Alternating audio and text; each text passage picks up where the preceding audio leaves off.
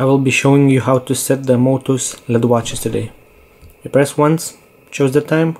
Now we press 6 times and hold on the screen for 3 seconds.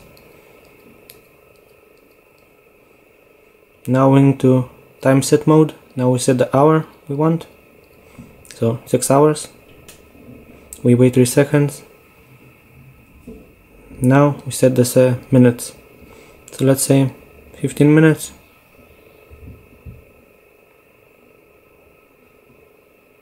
Always should glow at 12 o'clock.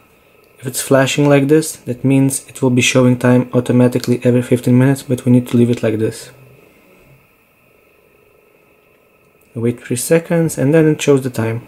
That's how you set the Motus LED watches.